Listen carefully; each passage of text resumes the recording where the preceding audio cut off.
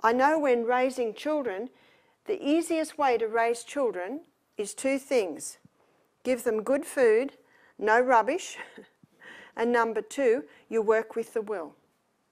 The will is the governing power in the nature of man. And you've probably heard the saying, a man convinced against his will be of the same opinion still. Hello, I'm Barbara O'Neill. Today we're focusing on a topic that's essential for all of us, especially as we age, the best foods for a healthy brain. Our brain is our command center, and what we eat can significantly impact its function and longevity. Did you know that nearly 40% of adults over 65 experience some form of cognitive decline? This is why it's crucial to nourish our brains with the right foods. In this video, we'll explore the top brain-boosting foods backed by research, from antioxidants to healthy fats, and how they can enhance memory, focus, and overall cognitive health. Join me as we discuss practical tips for incorporating these foods into your diet and help protect your most valuable asset, your brain. As a thank you for joining me today, we're giving away 100 free copies of my best-selling book to our subscribers. So if you haven't yet, hit subscribe, like this video, and comment why you want to win. Now let's get started. This morning, we're going to the capital city of the human body, which is the brain. Notice where the capital city is. It's in the skull. And with the skeletal system, it's an internal structure causing us to stand upright. But when it comes to the head, the skeletal system now becomes an external structure. It becomes an external structure because it is now protecting the most delicate and yet the most important organ of the body. But when you have a look at the head, you will see 7 avenues of access into the brain. There are 2 ears, there are 2 eyes, there are 2 nostrils, and there is a mouth. Everything we hear or have ever heard, everything we see or have ever seen, everything we smell, and everything that goes into our mouth, whether it be food or drink, has an effect on the brain. Our decisions determine our destiny. So how important that we know something about the decision-making part of our brain. This is an area that many people are ignorant. The little book, The Ministry of Healing, which I see is up the back in the foyer, it says in there on page 127 that the only hope of better things is the education of the people in right principles. It's a tragic thing today that in Australia, 50% of Australians are or will suffer from some form of mental illness. And 1,700 cases of Alzheimer's is being diagnosed every day in Australia.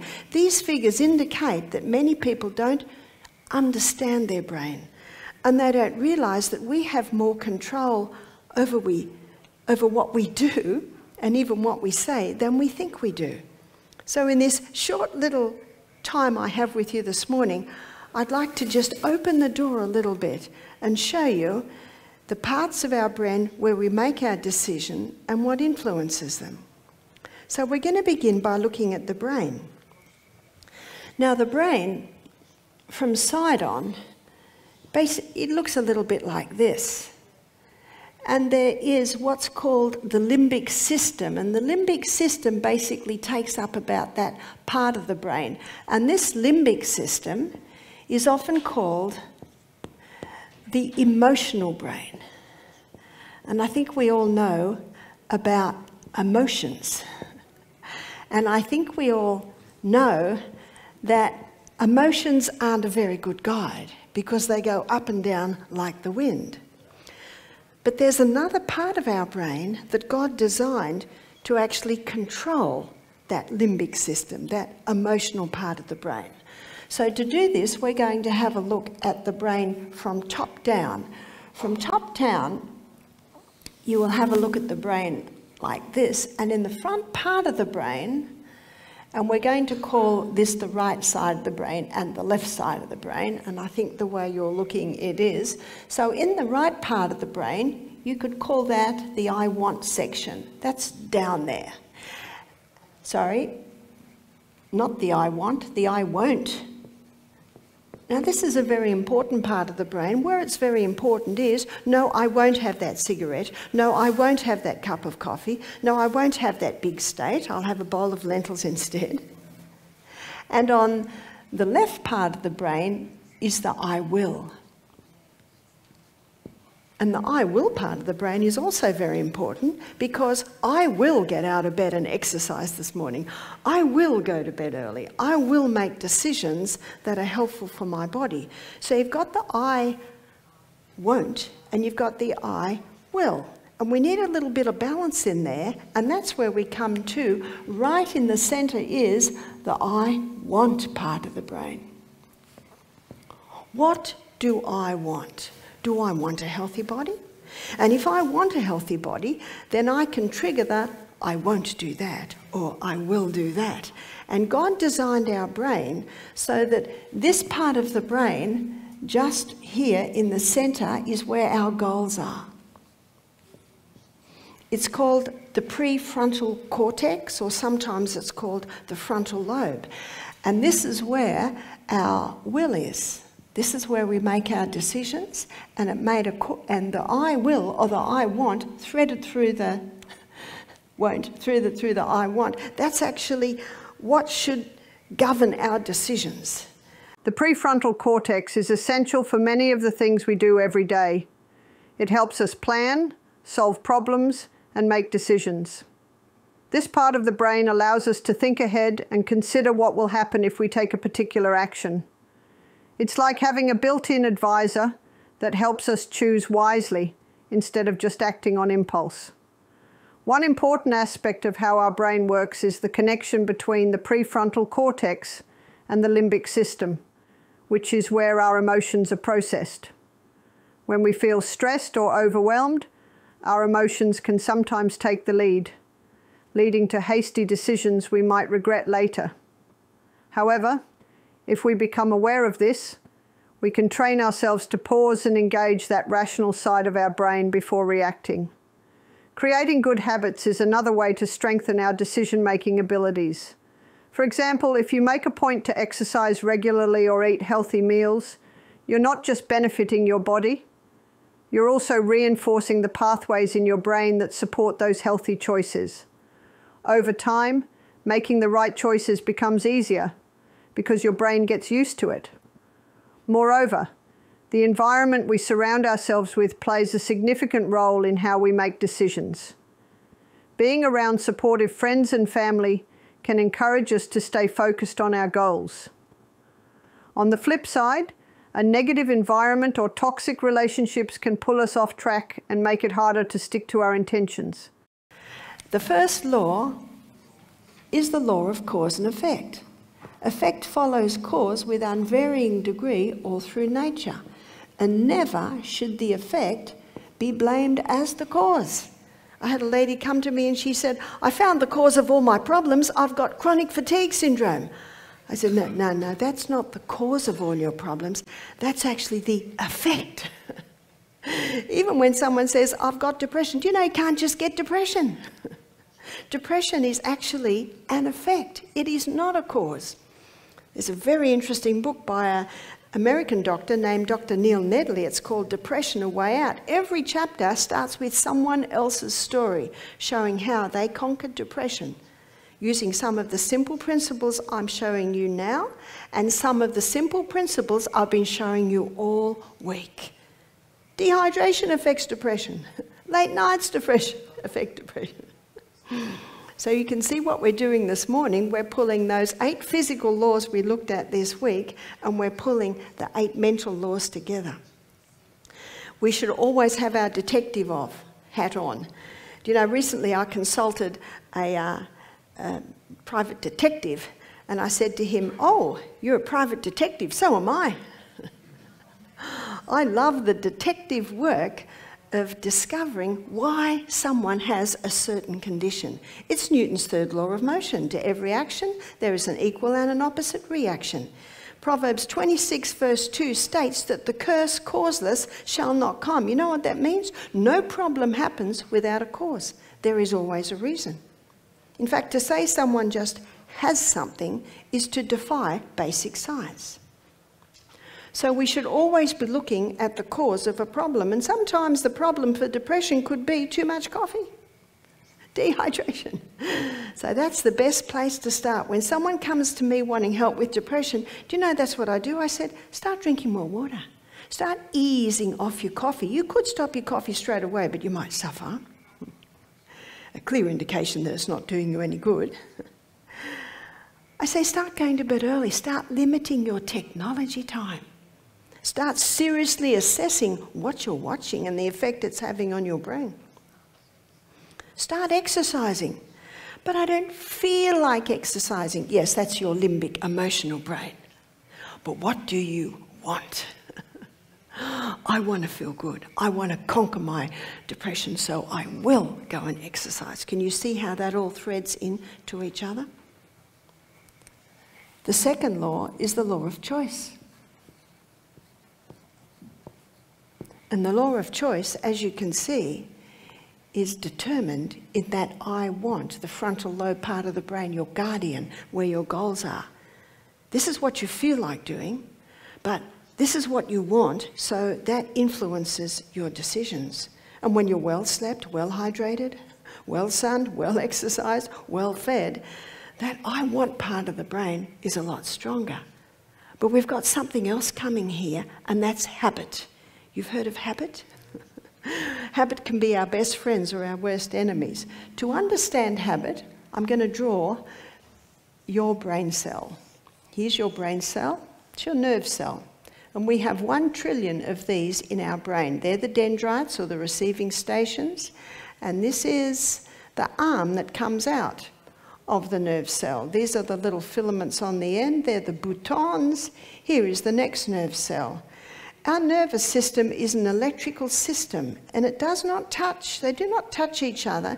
They communicate with each other via little chemical messengers in the brain. And these little chemical messengers jump from cell to cell. So the chemical messengers come in, they're encapsulated in the nucleus, and then they're sent down the arm. And they come into the boutons, and then they're released out to the next nerve cells. Now those messages can be travelling anywhere between 2 and 200 miles an hour. Wow, in a crisis, anyone that's been in a war zone, they know you're moving, and you're moving very fast. Now, even though you're just sitting here, your brain cells can be moving fast because you're considering everything that you're hearing right now. And when you are hearing the things you're hearing, your brain is processing it through your I want. In fact, you're probably hearing some things and you're probably thinking to yourself, I won't have that coffee anymore. Or maybe you're hearing some things and you might start to say, yeah, I'm going to do that. I'm going to go to bed earlier tonight so that I will get up and I will. Can you see it all threads through that? It's an amazing brain. In fact, science still doesn't totally understand the full functioning of the brain. The brain's complexity is truly fascinating. It operates through a vast network of connections that constantly adjust based on our experiences, choices, and habits. Each time we make a decision or take an action, we either strengthen or weaken certain pathways in our brain. This ability to change is known as neuroplasticity, meaning our brains can adapt throughout our lives. When someone decides to adopt healthier habits, like exercising more or improving their diet, they kick off a series of changes in their brain. For instance, regular physical activity boosts the production of neurotransmitters like serotonin and dopamine, which are crucial for mood regulation. When these levels rise, people often find their mood improves and symptoms of depression decrease. However, the journey to change isn't always easy. Our brains are wired to favor routines and comfort, which can make it tough to break old habits or establish new ones. When stress hits or we face temptations, we might revert to familiar patterns, even if they aren't good for us. This is where awareness comes in. By being mindful of when we're slipping back into old habits, we can make better choices. Additionally, surrounding ourselves with supportive people and environments can significantly influence our decisions. Engaging with friends or groups that prioritize health and positivity can motivate us to stay on track. Finding communities that share our goals can provide the encouragement and accountability we need. I'll give you a story. This story is about a community nurse. Community nurses go and visit people in their homes to help shower or administer medications. This community nurse is in her mid-40s. She's carrying a bit of extra weight, so the day before she decided to go on a weight loss diet. She had an apple for breakfast and a cup of coffee with skim milk and 3 teaspoons of sugar. Got that? Mid-morning she's dropping another cup of coffee with 3 teaspoons of sugar and skim milk. Lunchtime she grabs a quick sandwich, no fat. You know this no fat mentality, want to lose weight. Gets a bread that's no fat, has a cup of coffee with 3 teaspoons of sugar and skim milk. By mid-afternoon she's dropping. Mid-afternoon she has the other pep up with the coffee. By the end of the day, I ask you, what is her appetite like? Huge! Did you know that it's the strongest urge in the human body? You talk to anyone that was in the wars or anyone who has not eaten for a long time, they will do anything. We hear really tragic stories. I don't know whether you've ever read the story of the fall of Jerusalem. Years they were besieged, and when the Roman army came in, they found that parents had eaten their children. Now we're horrified at that. We don't know. That urge, that hunger urge, I don't think many people even know it. Not today, we're so well fed.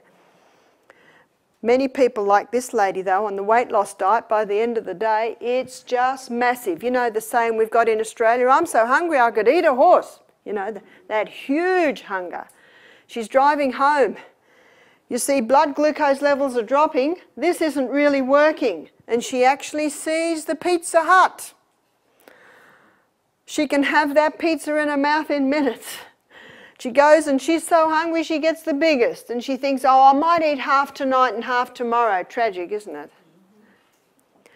On the way home, in the back of her mind, there's this nagging thought that she's broken a diet, she's going to feel guilty. I'll grab a movie and get lost in a movie for a couple of hours. And oh, there's a bar of chocolate there, I'll just have a square. She goes home, oops, the whole pizza goes. The movie's on, and do you know that when a person is lost in a movie, their frontal lobe is bypassed? And you'll find by the end of the movie, the person, oops, has eaten all the pizza, oops, the whole block of chocolate's gone. But you know, the movie ends, doesn't it? And you're again faced with it. She doesn't feel sleepy with all that caffeine from the chocolate and the stomach going berserk. I'll have a couple of bourbons and cokes. That'll knock her out, she says. She sleeps. How does that lady feel when she wakes up in the morning?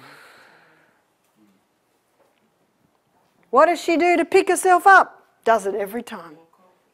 More coffee and sugar. Weight loss diet today. I'll just have a cup of coffee and half an apple for breakfast this morning. Has a shower, puts her face on, puts some new earrings on, it'll give her a little bit of a lift. She's in the car, it's a little bit further than she thought. Outback Australia, no country towns for a while. She starts to drop. Blood glucose starts to drop after that initial pump up. She reaches for her lollies, her candies. Oh no, the packet's empty. She reaches for her Coke. Oh no, she did the last tin yesterday. Now normally when she was getting low she'd buy more. But at the end of the day before, frontal lobe wasn't even working because hunger had just taken over everything. What's happening inside of her body? Understanding how this cycle affects her brain health is crucial. When blood sugar levels drop, the brain experiences stress because it relies heavily on glucose for energy. The frontal lobe, responsible for decision-making, impulse control and judgment, becomes less effective. This is why our nurse struggles to maintain her diet and ends up succumbing to unhealthy food choices.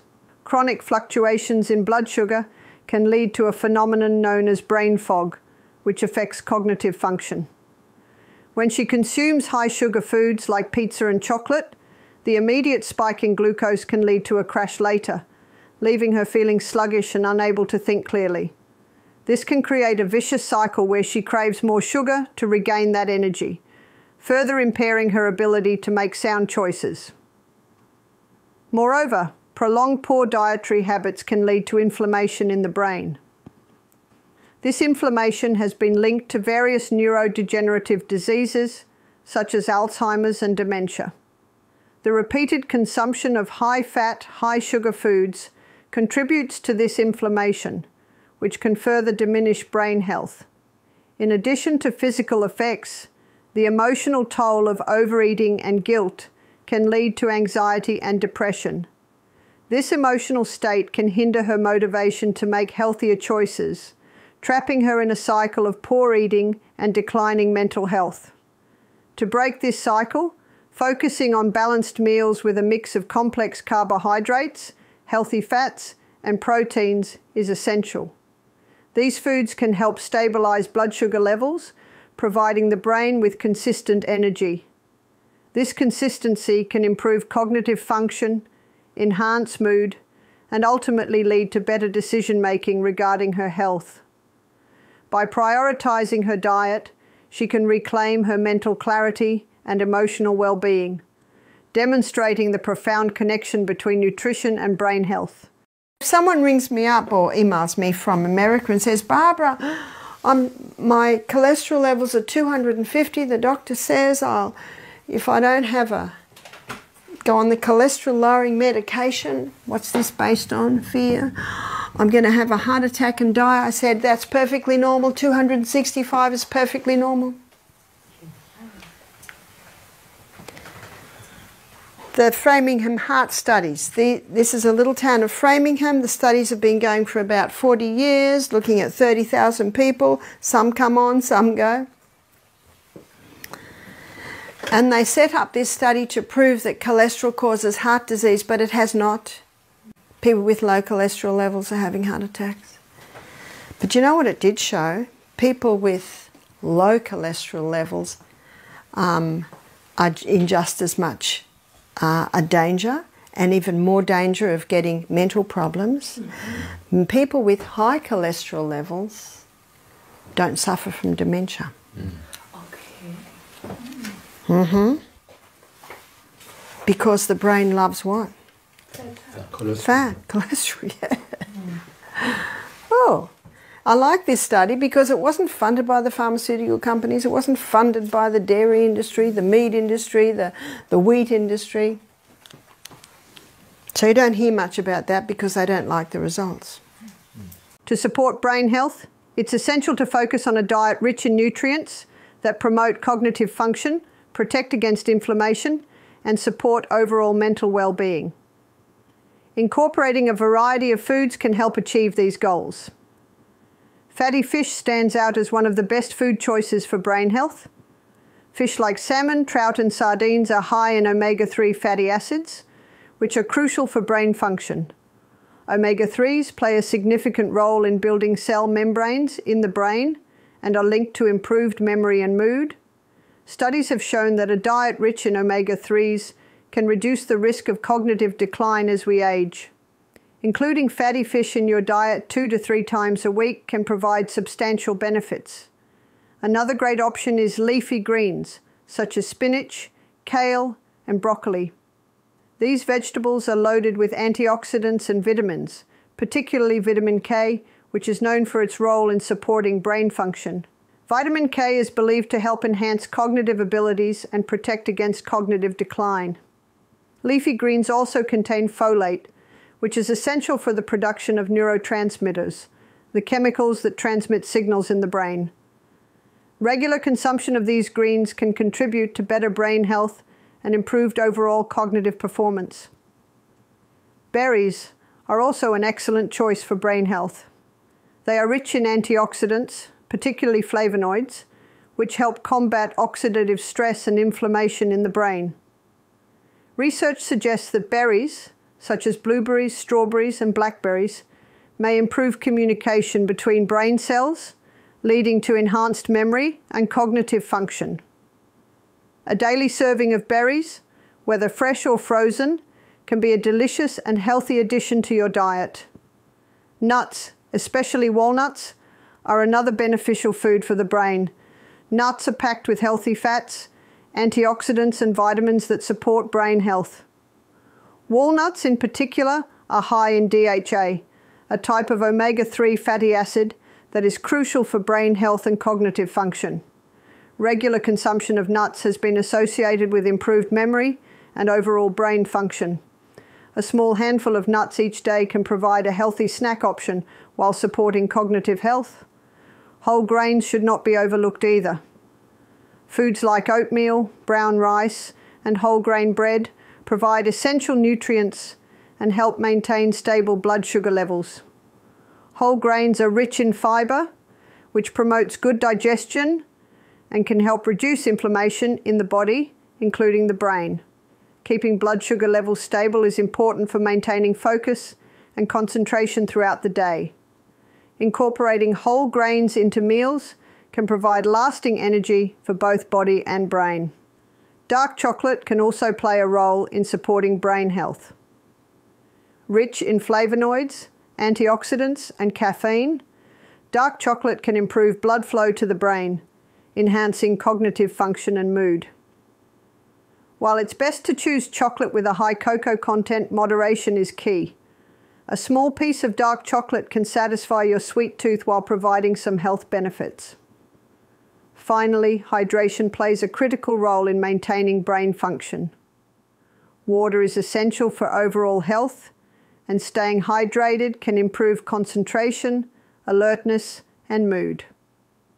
Dehydration can lead to cognitive decline and decrease focus, so it's important to drink enough water throughout the day. Aim for at least 8 glasses of water daily, and consider incorporating hydrating foods like cucumbers, watermelon, and oranges into your diet. Thank you for watching. I hope you found these insights on the best foods for a healthy brain helpful and inspiring. Remember, making small changes to your diet can have a big impact on your cognitive health. If you enjoyed this video, please like and subscribe for more tips on maintaining your well-being. Take care and see you next time.